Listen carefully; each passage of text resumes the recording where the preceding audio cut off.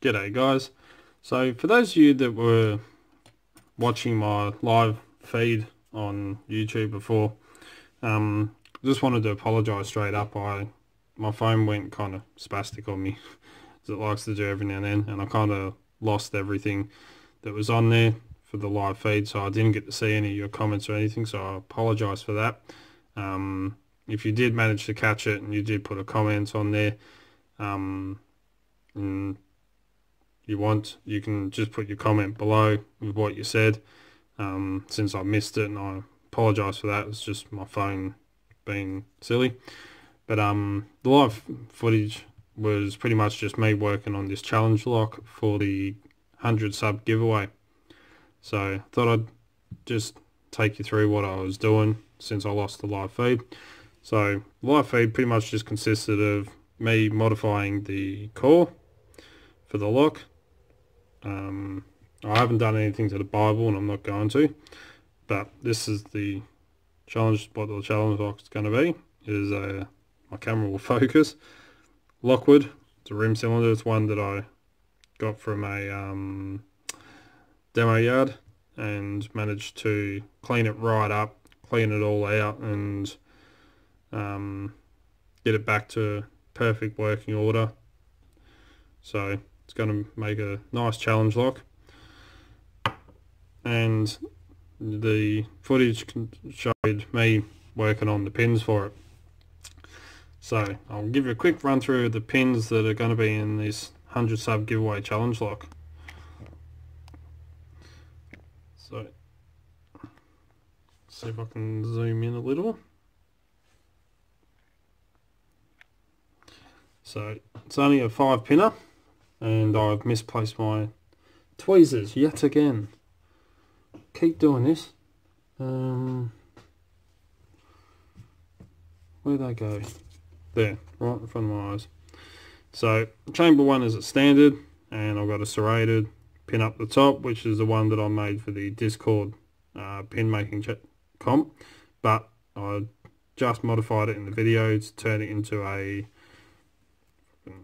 do this, I've got to smooth that out a little bit more, but turned it into a 2-part pin. So you got the serrated sleeve and the inside pin. Chamber 2 is serrated key pin and a serrated driver, and in chamber 3 we've got a spooled key pin and a pot belly serrated spool that I made for the Discord pin competition, so got to use that one in this. In chamber 4 we have a spooled key pin and a 3-part pin and pin. So we've got the standard bottom pin at the bottom here, then I've got 2 sleeves that go over it. The first one is serrated, and then the second one's just a standard.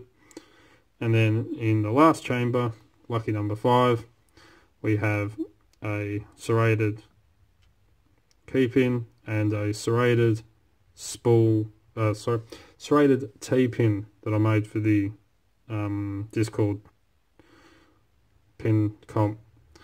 So I've got them in there, and I've varied the spring tension as well, and all these match in with the core.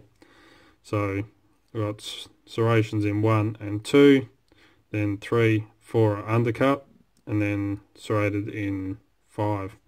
So the undercuts work with the spools and the 2-part pin there, a 3-piece pin there, and then the rest are serrated to work in with the serrated pins. But I'm not going to show you the bitting. Oh, yes I am. Can't help myself. This is the bitting for the lock. So some low cuts at the front, high cuts at the middle, and a low cut at the back. Nothing all that challenging. I'm hoping that the pins make it quite challenging. So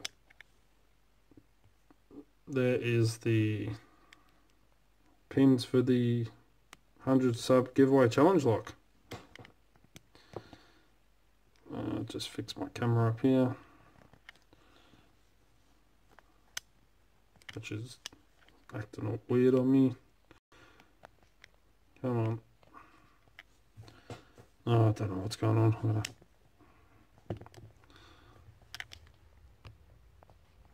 That's better.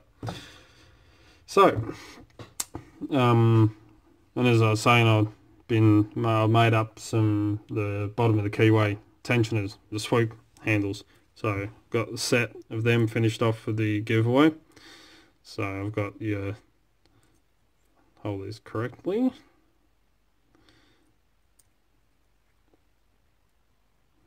I've got the small, the medium, and the large. So you get all three sizes, all with the swoop handles. I've already explained about these, but got the set ready. So no sharp edges, all sanded and polished up. Might do a little bit more polishing on them, but all ready to go for the draw as well. So anyway, as always, follow the codes to keep Locksport legal. Don't forget to subscribe if you haven't already. I'm up to 125 when I made this video. I appreciate every single one of yous for supporting Dark Arts and subscribing. It means a lot. So yeah, thank you very much. And for everyone that's entered in for the 100 sub giveaway draw, best of luck to all of yous. And yeah, so I've had a bit of a mental blank at the moment. Oh yeah, my coffee's sitting there, that's why. I just started staring at it. Yeah, if you'd like to get in contact with me, you can send us an email at darkartslockpicking@gmail.com. Also on Facebook, don't forget to come and check out our Facebook page, Dark Arts Lockpicking, put up photos, behind the scenes stuff, and it's another way to get in contact with me. And also Discord, the app. We've got the Locksport community on there, full of fantastic people.